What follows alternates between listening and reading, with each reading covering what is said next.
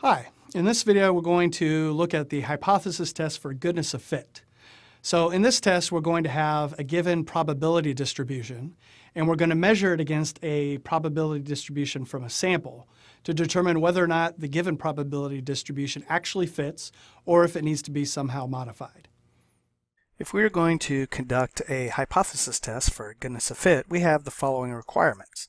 The sample we use to conduct the test should be taken from a simple random sample, and the expected value for each category should be at least 5, and I'll talk about what that means here in a minute.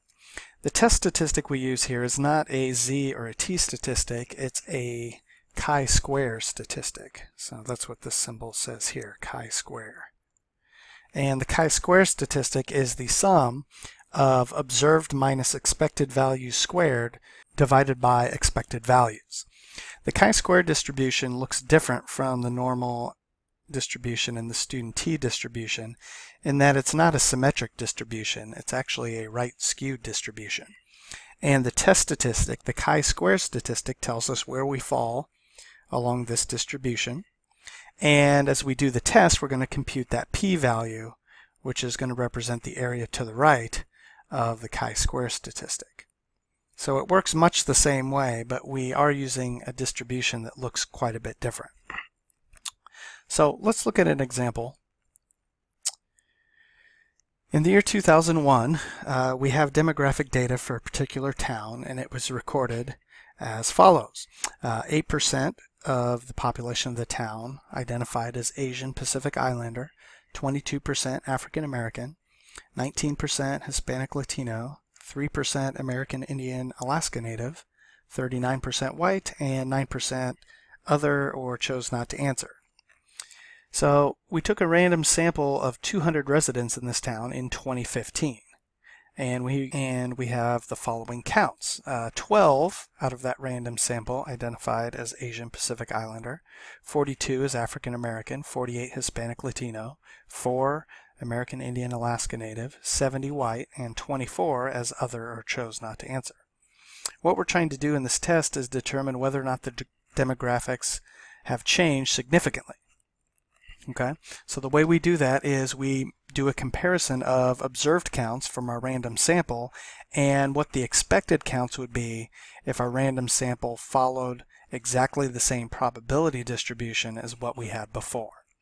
Okay, so the counts from our sample data are the observed values. So we would have 12, 42, 48, 4, 70, and 24. To compute the expected counts, we take the probabilities from the distribution multiplied by our sample size of 200. So the expected count for residents who identify as Asian Pacific Islander would be 8% of the sample size of 200, which is 16. The expected count for residents who identify as African American would be 22% of 200, which would be 44, and we can compute the rest of the expected counts in the same way. So here are the remaining expected counts, and if you compare those to what we observed in our sample, those look somewhat similar, but there are some differences. So what we're trying to do in this test is determine which is more likely.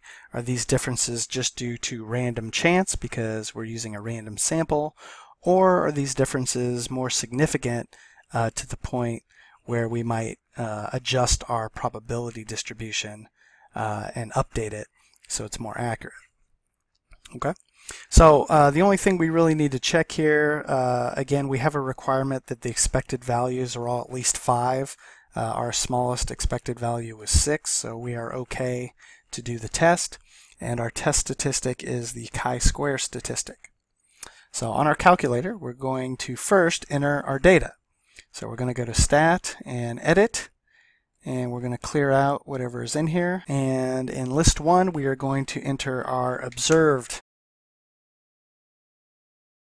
And then we're going to go over to List 2 and enter the expected. Once you have your observed and expected values entered, We are going to press Stat again. We are going to go over to Tests, and we are going to do the chi-square goodness of fit test. So that's option capital D on your list of statistical tests. It should say chi-square GOF test. So we are going to press Enter. Make sure you have the correct lists listed here. I put the observed data in L1 and I put the expected data in L2.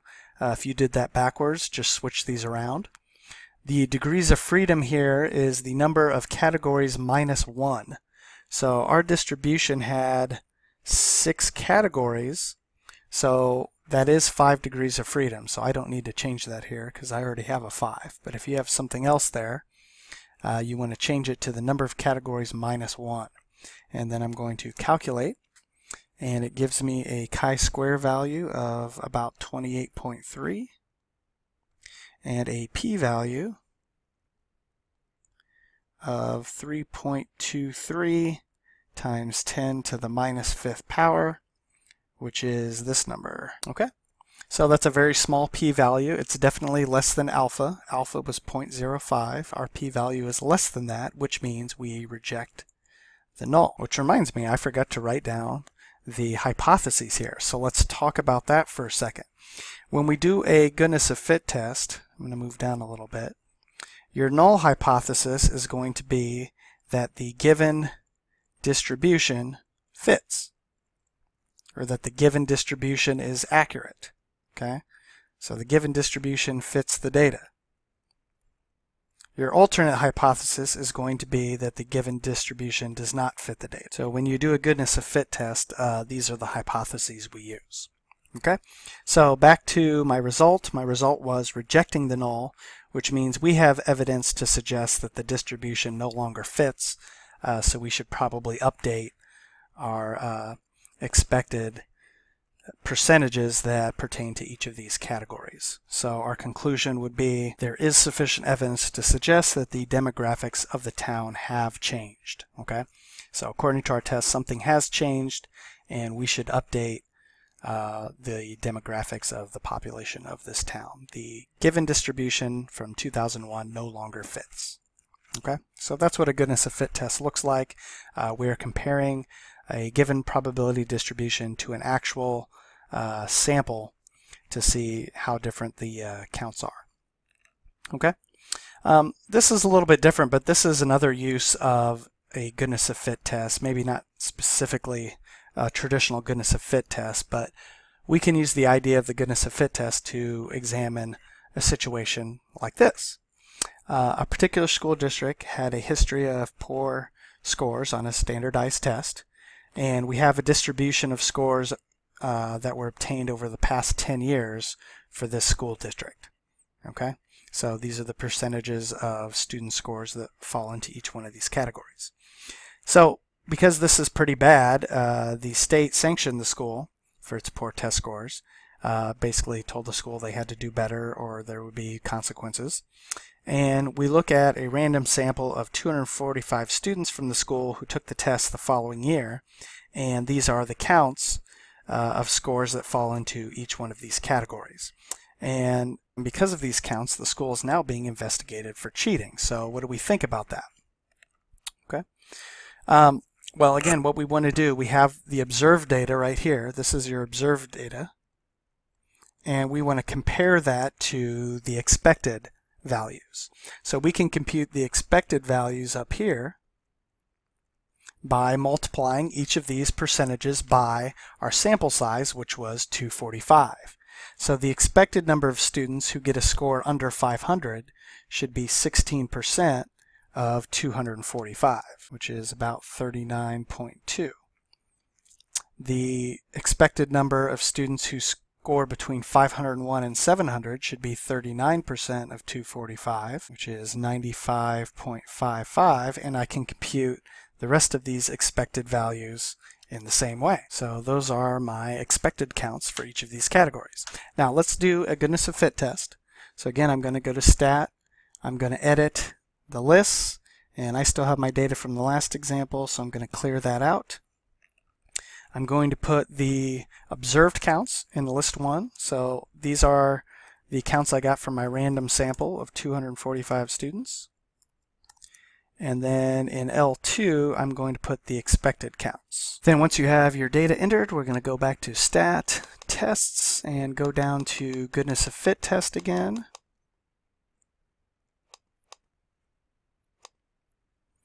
Again, we want observed in L1, expected in L2. The degrees of freedom here would be 4 because we have 5 categories. So it's the number of categories in your distribution minus 1, which is 4.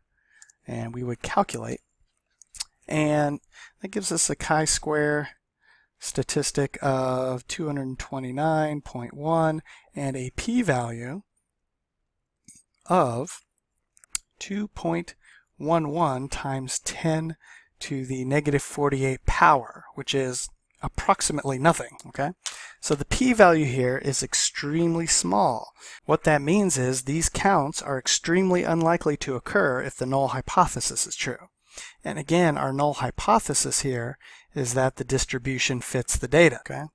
So our goodness of fit test tells us that the data we got from our random sample is extremely unlikely to occur at this school, okay?